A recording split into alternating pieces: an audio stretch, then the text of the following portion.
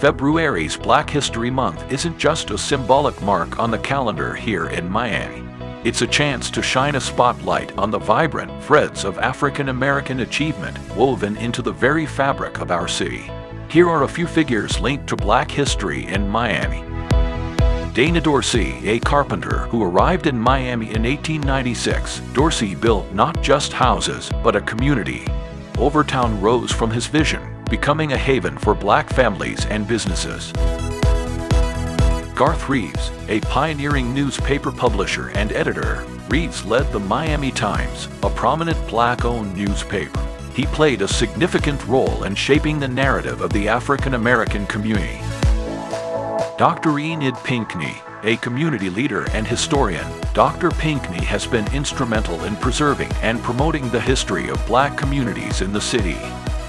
She founded the African American Committee of the Dade Heritage Trust, focusing on preserving Black landmarks such as the historic Hampton House.